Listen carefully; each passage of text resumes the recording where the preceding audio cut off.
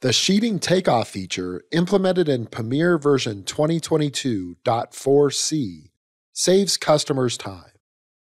To illustrate this enhancement, open the roof ribbon, click the Sheeting dropdown, and click Automatic Sheeting. The sheeting takeoff is created in a matter of seconds. Zoom in and notice that every sheet has a label corresponding to the sheet's length. However, when you place a dimension on a sheet, the dimension does not match the sheet's label or length. This is because the dimension is on flat as opposed to at an angle.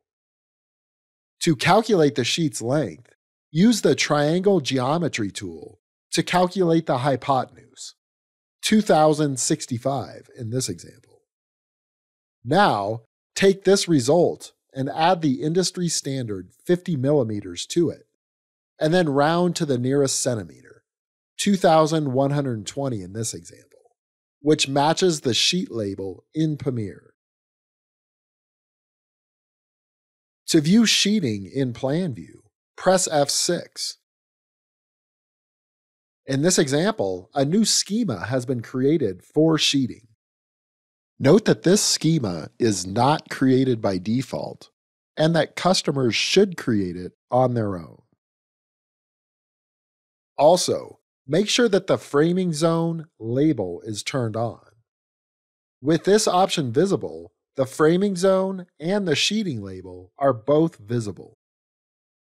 To make changes to the sheeting properties, double-click the sheeting label. Sheeting properties, including sheeting material, are displayed on the right-hand side of the screen.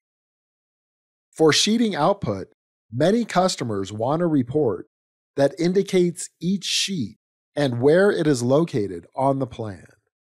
To generate this report, click the Output icon and press F6. Here, a custom schema has been created for sheeting only.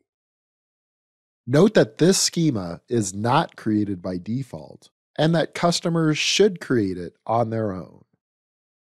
Customers using the sheeting takeoff feature should also create a sheeting schema in 3D view.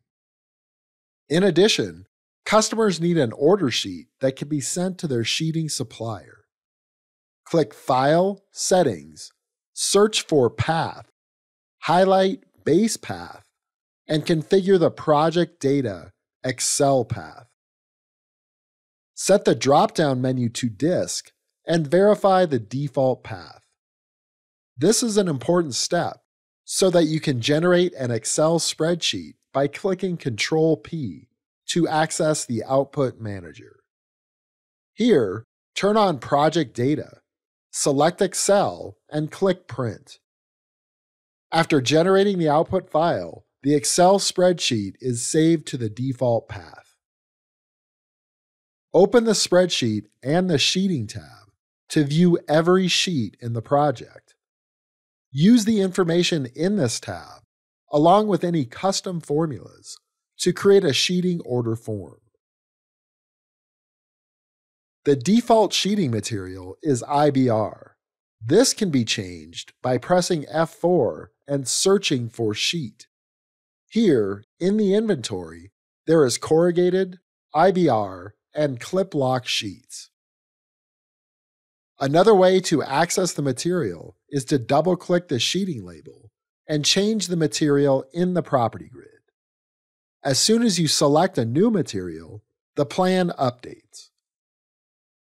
To create a custom material, click the Material hyperlink in the property grid to open your material settings.